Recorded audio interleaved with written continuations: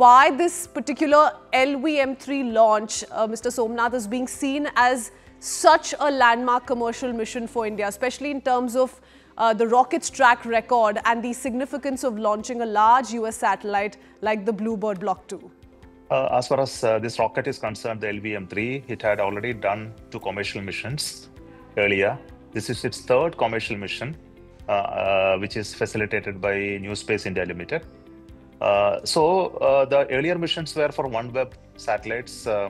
36 satellites were launched in 2 missions, 72 of them. But this mission is significant because the rocket is actually launching a US satellite, which is one of the which is celebrated as one of the innovation of this time, especially creating a space-based satellite for direct-to-mobile connectivity called Bluebird Block 2 by the company called AST Mobile.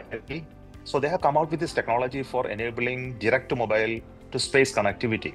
And this is one of the biggest satellite in terms of the mass. And also the customer is a US company. I think these different elements create so much of importance for this mission.